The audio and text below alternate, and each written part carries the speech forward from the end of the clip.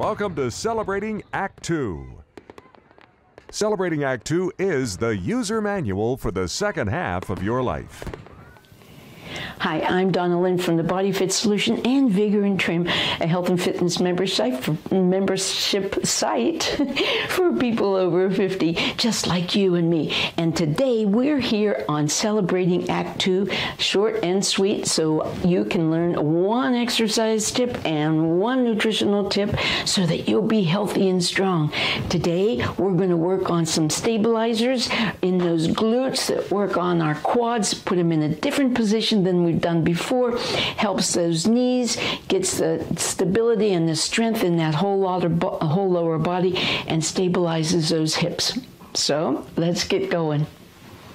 All right, now we are going, looky here, I have my mess from before. Don't pay any attention to that. All right, so what we're going to do is we're going to take a lateral move, yes, and what I do is I put my toe, then heel down, so that I can keep my foot in a straight line, straight forward. My heel and toes are in that line, and then my knee stays in that line.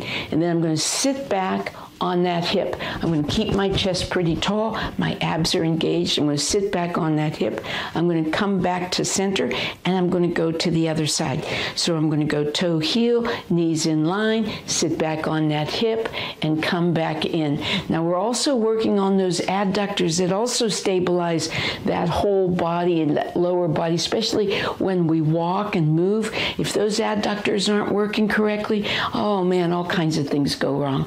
All right? So I'm going to show this to you a little bit from the side so you can see how I sit back on that hip. I'm going to take a toe heel, line it up, and then sit back on that hip. Okay? Take a toe heel, line it up, and then sit back on that hip. Now you can do these faster, of course. All right, but only after you make sure you have that alignment in the correct position and that you're sitting back on your hip. All right, now you could go even faster and make it into a little bit of a cardio workout. So there's a lot of things you can do with that. Now today our nutritional tip is all about coconut. Now that has really come onto the market, great guns, hasn't it? We can talk about coconut and coconut milk.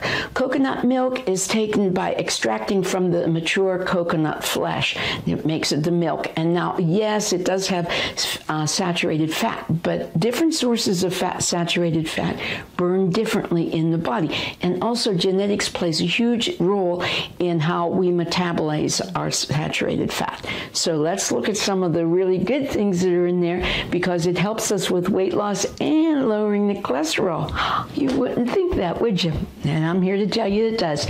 So here's what. That coconut milk or coconut actually helps stabilize and balance out the microbiome. And we know that an imbalanced microbiome can lead to obesity.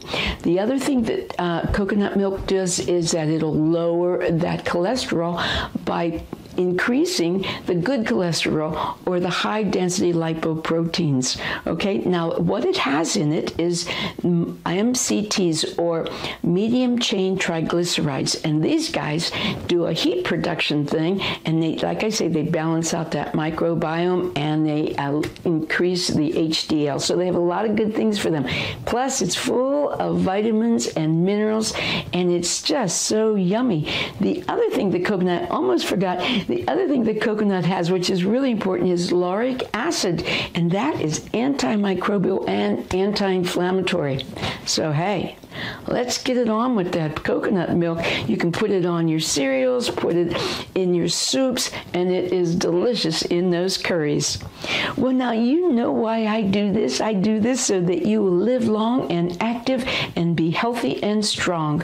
And I want to look forward to seeing you next time on Short and Sweet at Celebrating Act 2. For more on Celebrating Act 2, visit our webpage, follow us on Facebook, subscribe to us on YouTube, and tell your friends. Celebrating Act 2 is the user manual for the second half of your life.